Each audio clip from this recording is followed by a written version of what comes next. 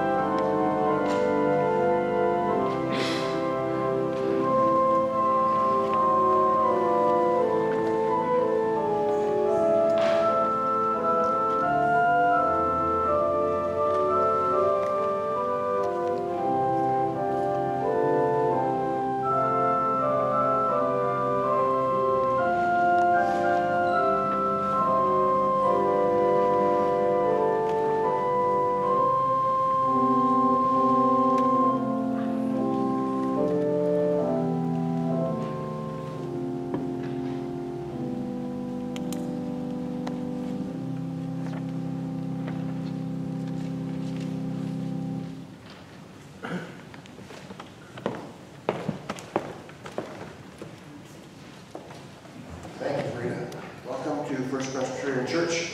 I see we have some new faces here and some faces we don't see very often, so welcome everyone. Please stand in body or in spirit and join us with the call to worship. It's found in the bulletin. O God, be merciful to us and bless us. Show us the light of your countenance and come to us.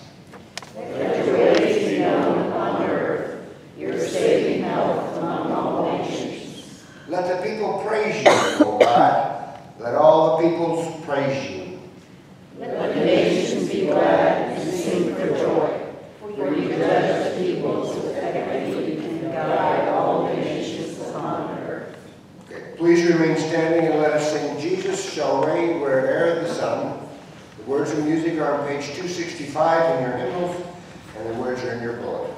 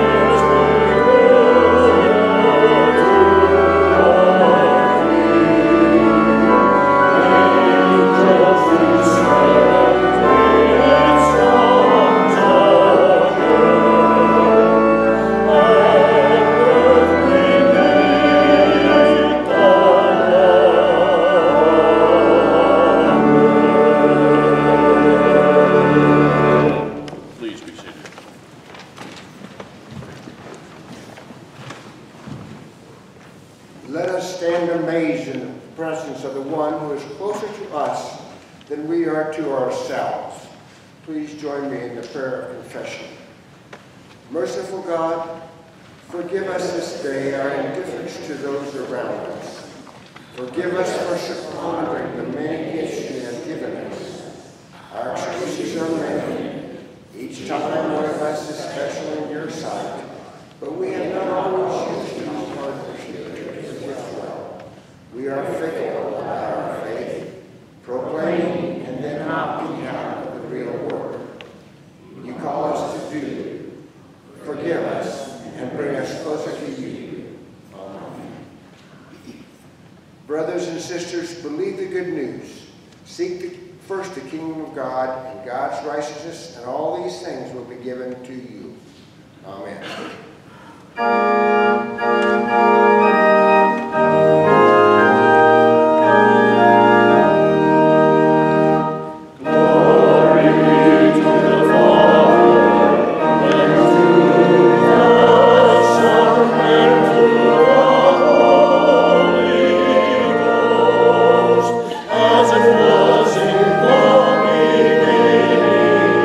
Is now and never shall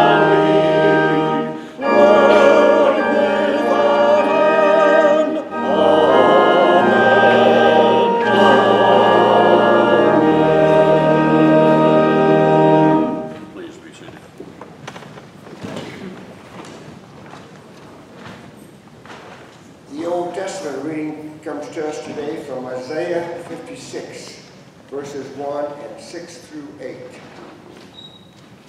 Thus saith the Lord, maintain justice and do what is right, for soon my salvation will come, and my deliverance be revealed.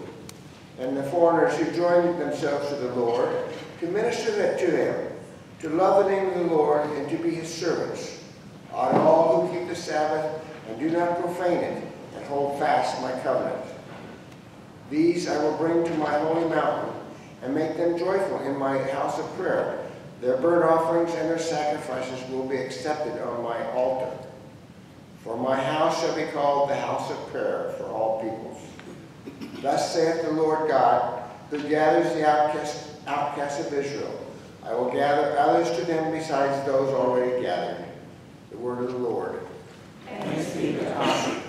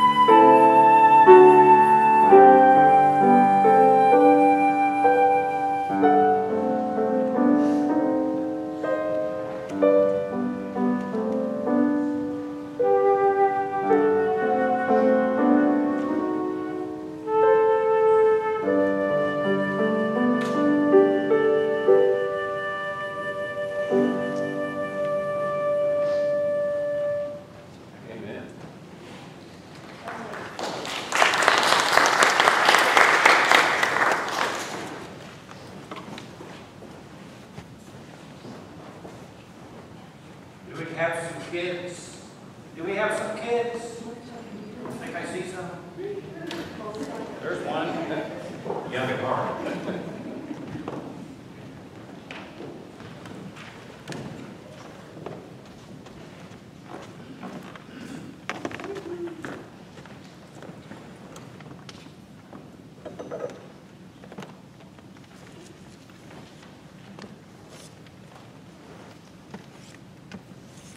How are you guys doing today? What's your name? You're Valerie. I think we've met you before. How old are you? 12. She is 12. Okay. What's your name, young man? Boyd? Blake. Blake, how old are you? 10. You're 10. Okay, I think we know you, but go ahead. This is Brittany. Brittany. Brittany, do you want to confide what your age is?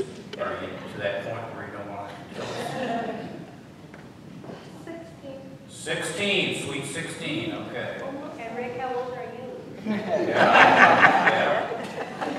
Way up there. Okay, 16, 10, and 12. Okay, are you guys back to school yet? You're back to school? What? Are you back to school? But you're not? She starts tomorrow. No, tomorrow.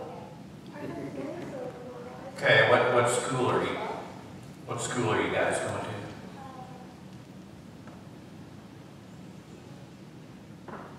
You know the name of it? Valerie, you're at Richard Warren. Richard Warren School. And Blake, are you at the same school?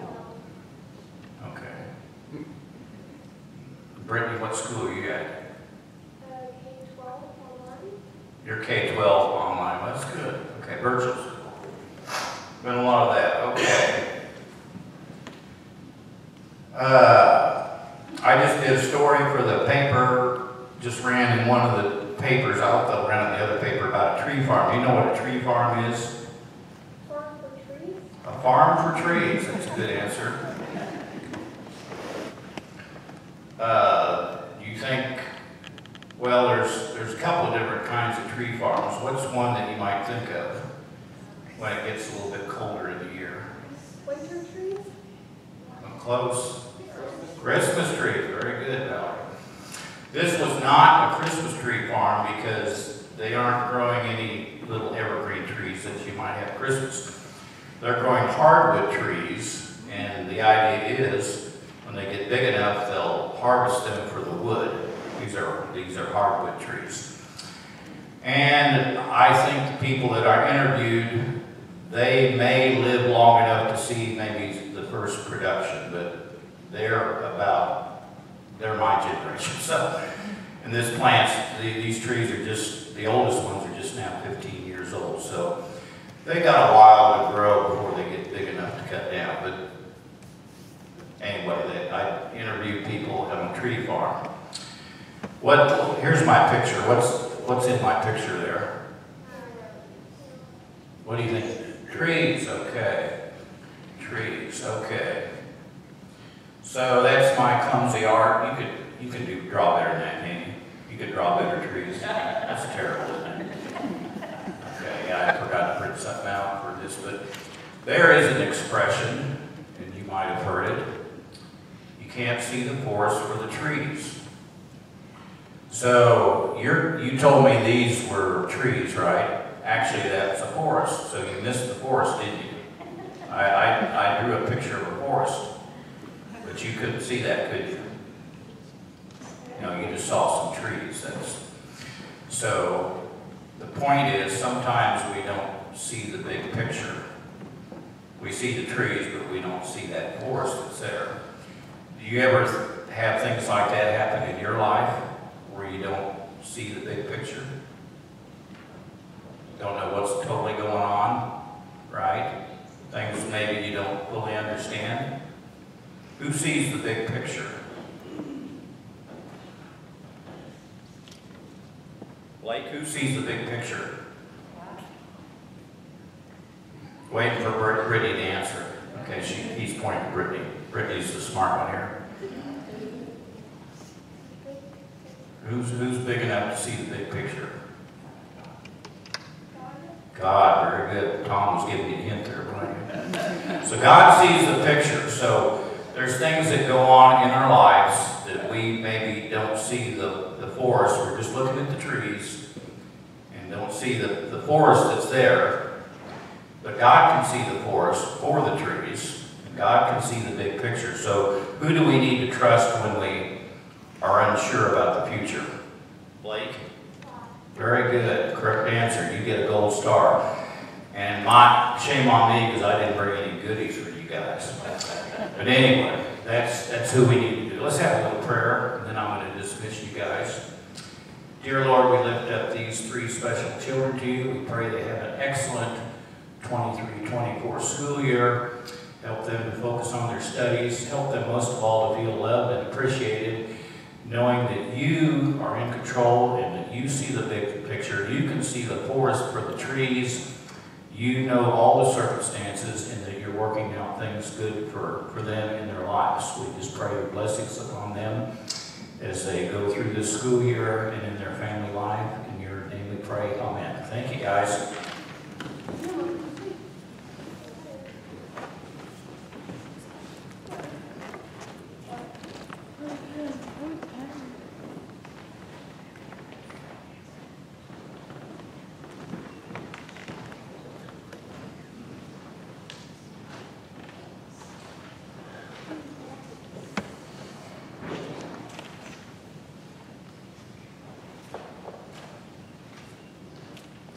Our New Testament reading this morning comes from Matthew chapter 15, verses 21 through 28.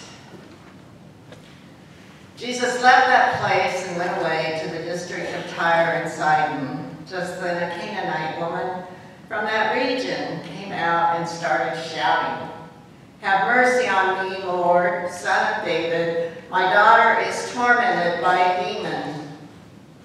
But he did not answer her at all. And his disciples came and urged him, saying, "Send her away, for she keeps shouting after us." He answered, "I was sent only to the lost sheep of the house of Israel." But she came and knelt before him, saying, "Lord, help me." He answered, "It is not fair to take the children's food and throw it to the dogs." She said, "Yes, Lord. Yet even the dogs eat the crumbs that fall from their master's table." Then Jesus answered her, "Woman, great is your faith. Let it be done for you as you wish." And her daughter was healed instantly. This is the word of the Lord. Thanks be to God.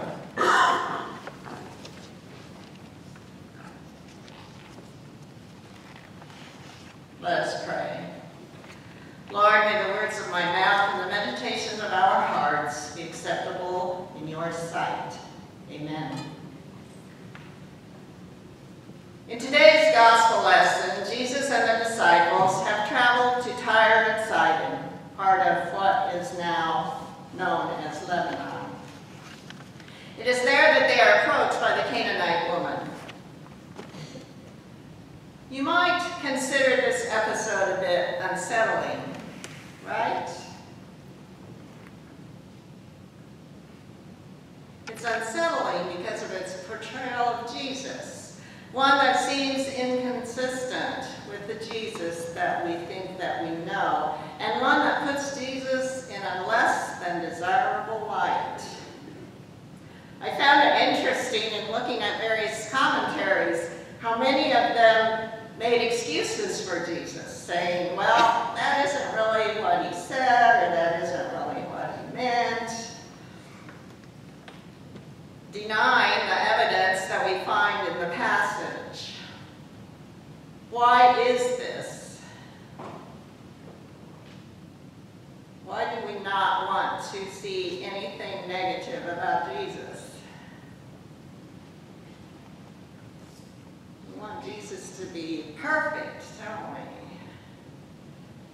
So we kind of want to discount something that doesn't fit our image of Jesus. Jesus and the disciples have come into an area inhabited by Canaanites, so it would not be surprising that it is a Canaanite woman who comes to him for help. On the other hand, Jesus has been witnessing to the Hebrew people, and so it is a little surprising too. But she has evidently heard about the healing and other miracles and signs of Jesus, likely through word-of-mouth accounts. In any case, she has come to him confident of his ability to heal her daughter. Initially, he ignores her, not bothering to acknowledge her at all or give her an answer.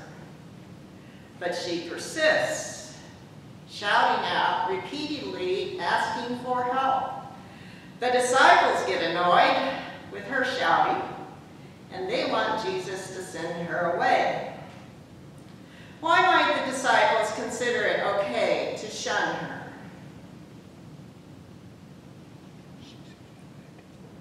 Thoughts about why? She's a woman, so women have no standing. If they're not part of it, one's own family, a man wouldn't be caught speaking to them. She's Canaanite. What did the Hebrew people think of Canaanites? Don't like it. They're unclean. You don't want to be near them. They're pagan and corrupt. In fact, they're unsalvageable. What else? Well, she has this child that seems to be possessed.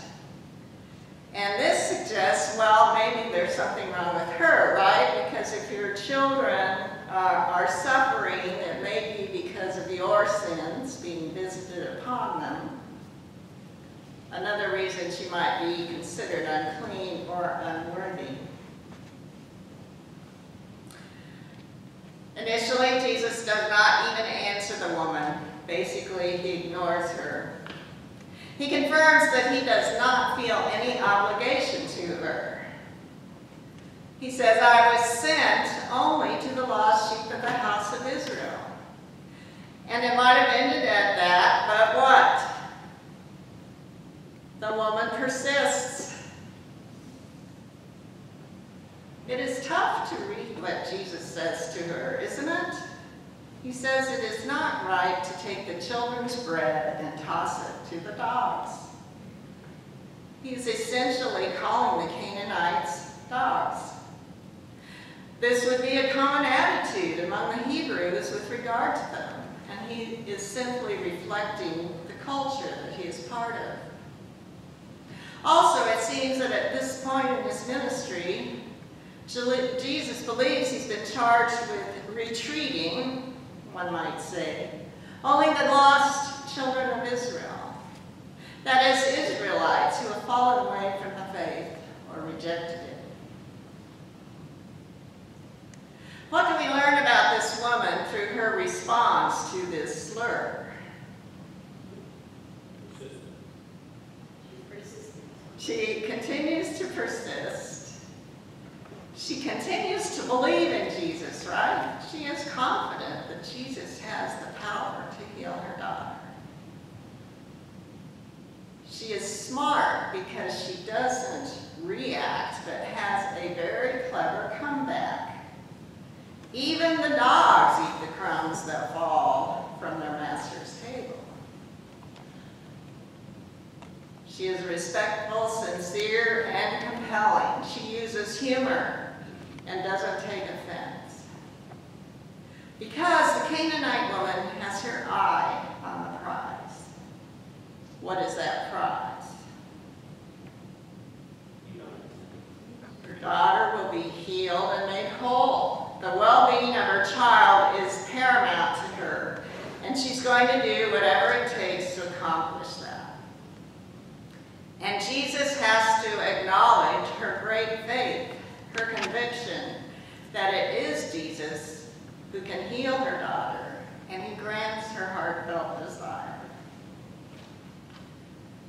It is notable that in much of Scripture, the people who have the greatest faith are those who need Jesus the most. Those who are described as poor in spirit. Great faith may come out of recognizing that we need Jesus, especially in challenging times when we or our loved ones are suffering, when times get difficult.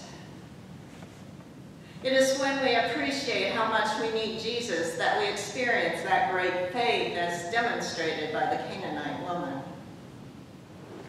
And this isn't the only time of Jesus' ministry when it is the outsider or the shunned who has the greatest faith and is appreciative of Jesus' power. This passage suggests to us that Jesus does not undertake his ministry and mission with the full knowledge of what it entails, that he is not infallible and all-knowing, as we often choose to see him. Rather, we are reminded in this passage that he is fully human, and he is learning and growing and changing throughout his ministry. We know that he repeatedly turns to God for guidance and support. I think this is reassuring for us because it suggests that there is hope for us too to grow in our knowledge and understanding. The encounter with the Canaanite woman and the demonstration of her great faith may lead to a shift in Jesus' understanding of his call, that he is to offer salvation not just to the Hebrew people, but also to Gentiles. We know that the woman was passionate about rescuing her child. What is the prize that you have your eyes on? Certainly an important one is found in our passage from Isaiah. For soon my salvation will come and my deliverance will be revealed. And the prophet teaches us how to accomplish that by maintaining justice and doing what is right. With regard to seeking justice, both of our lectionary readings draw attention to the other. For the prophet Isaiah, it is foreigners. In Matthew, it is the Canaanite woman. After pharmacy school, I took a job at a hospital in eastern Kentucky, so our family moved there. It was quite an adjustment. I had not appreciated how different it would be culturally. We were living in Appalachia. I couldn't even pronounce that right according to the locals, but it's Appalachia if you live there. Shortly after we arrived there, I was informed that we were foreigners. Thought, well, we all live in America, so that seemed strange. But the locals saw that we were out of place. And it took several years, almost to the time we left, for people to accept us as part of the community. And back to our passage from Isaiah, for the Hebrew people in the post-exilic period, what to do with the other was a raging debate among the Israelites. During the exile, there had been many intermarriages, and many children were born in these marriages. These were, in essence, foreigners. When the Israelites are returning to their homeland, the argument arises about what to do. Some argue for particularism, that the foreign wives and their children ought to be sent away to maintain the purity of the Hebrew race. But others push back against this line in the sand and encourage accommodation and acceptance. The book of Ruth illustrates this approach in its portrayal of Ruth and her loyalty to Naomi. The prophet Isaiah announces that foreigners who join themselves to the Lord will be welcomed on God's holy mountain. That God's house shall be called a house of prayer for all peoples. This casts a wide net, opening up the possibility of inclusion of all peoples. We might suggest that a similar vision is slowly becoming a part of Jesus' concept of his own ministry and mission. Ethnicity is a significant part of the story, and ethnicity is a significant contributor to the injustices that we see in our world today. We have biases, acknowledged or not, that affect the way that we think about each other. There are constant discussions or decisions regarding who is in and who is out. And this affects whether and how we are willing to work with others, cooperate with them, or worship and serve with them.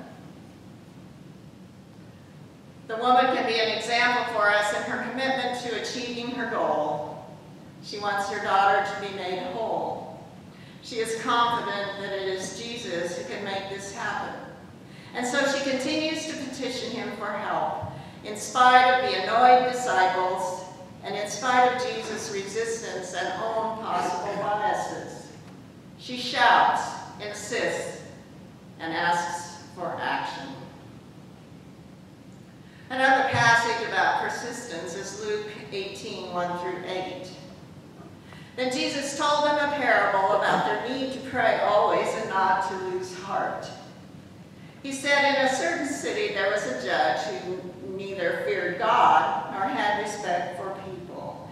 In that city there was a widow who kept coming to him and saying, "Grant me justice against my accuser."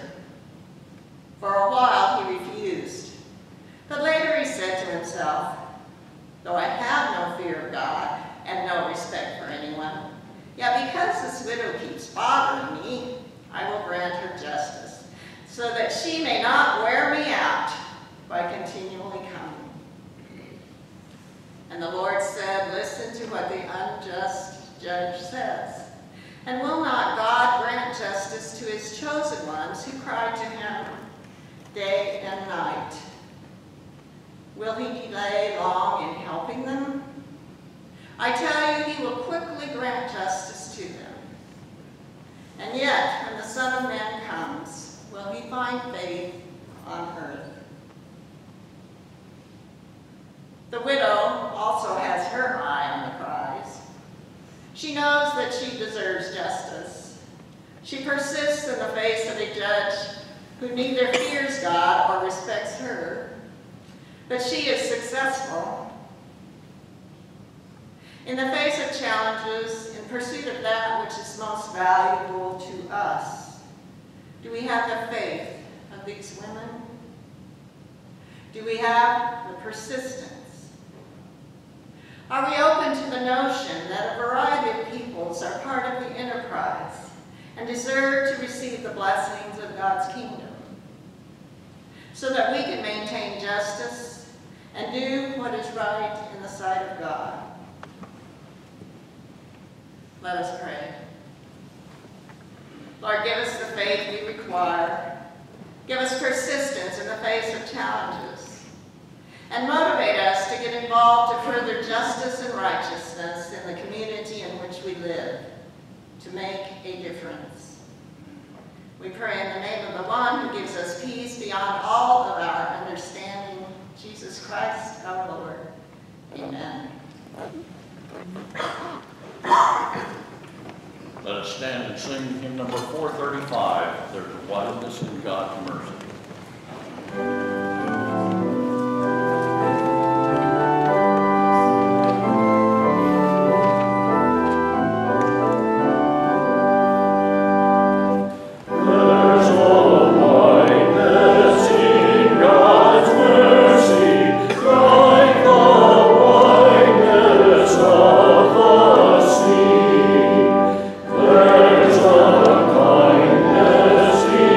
God's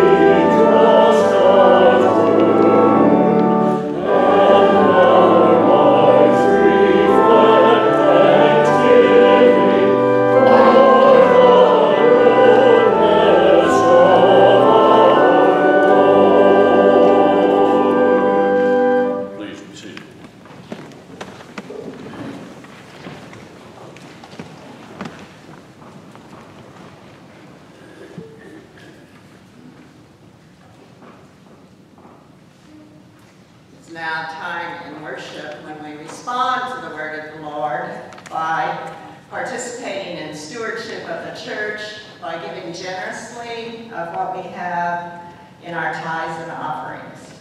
The ushers would please come forward.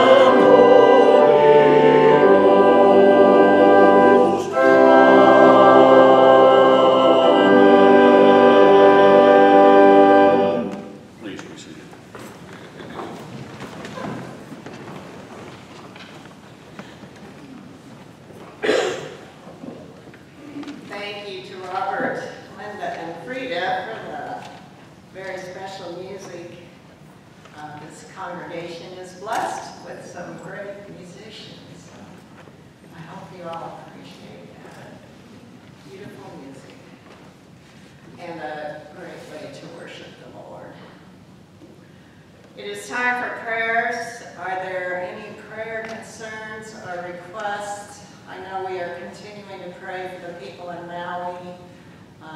And then in Canada, they've had fires threatening populated areas, so we'll continue to keep them in prayer. Are there other special concerns this morning? Yes. Pastor nominating committee has important week in front of them. Yes, we will continue to pray for the pastor nominating committee and its work, seeking out the person that God is sending here to First Leavenworth to be your next installed pastor. So we will pray for that.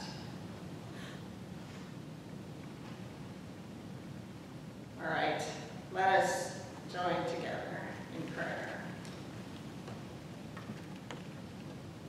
Lord of creation, we gather here this morning in your holy name to praise you and to honor you, to give you thanks for the many blessings we have received, to support one another in our spiritual journeys, to remember that you are present and active in our world, bringing about your kingdom in small and mighty ways. Fill us with your spirit and enable us to be a part of your holy work in this community and in the world. We lift up to you our worries and concerns, knowing that you will answer our prayers in your way and in your time. We pray for the Holy Church throughout the world. We pray for pastors and teachers, mentors and spiritual counselors, elders and deacons, and the many people who are actively serving the faith through their work. We remember especially those whose lives are at risk in worshiping you. Lord, in your mercy, Hear our prayers. we pray for the creation and for a reversal of degradation that has taken place in it. We give thanks that nature is persistent and restorative.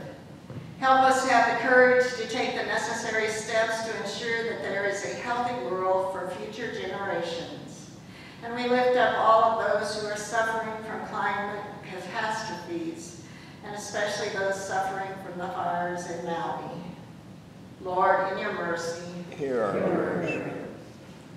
we pray for peace, Lord. Bring peace to our homes, our communities, our nation, and our world. Cause wars and conflicts to cease, conciliation to be learned, diplomacy to be applied, so that all peoples might live peaceably together. And let us be peacemakers, using Jesus who brings us his peace as our guide. Lord, in your mercy, Hear our prayers. we pray for all of those who are suffering, bring healing to the sick, comfort to those who mourn, relief to the anxious and depressed. Be with the least, including the orphans and widows and immigrants. Help us to see those in need with fresh eyes and guide us in the ways that we might help them. Lord, in your mercy, Hear our prayers. we pray for our enemies and those who wish us harm. Forgive us for the ways that we have hurt others. We pray for those who are different from us. Help us to welcome them as your beloved sons and daughters and treat them with love and justice. Lord, in your mercy, Hear our prayers.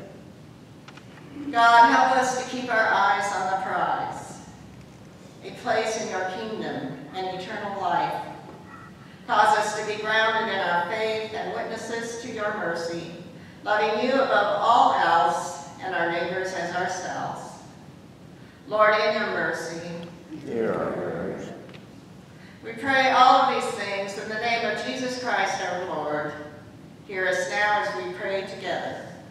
Our Father, who art in heaven, hallowed be thy name. Thy kingdom come, thy will be done, on earth as it is in heaven. Give us this day our daily bread, and forgive us our debts as we forgive our debtors. And lead us not into temptation, but deliver us from evil. For thine is the kingdom, and the power, and the glory forever. Amen. Let us stand and join in our closing hymn. Help us accept each other, in number 754.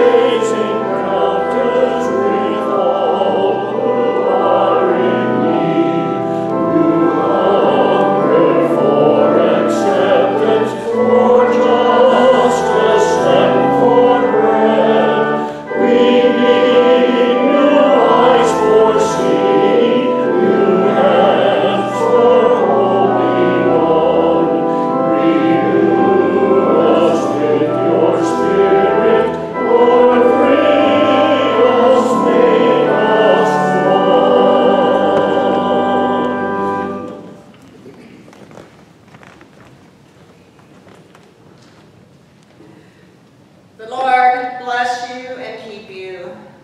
The Lord be kind and gracious to you. The Lord look upon you with favor and grant you peace.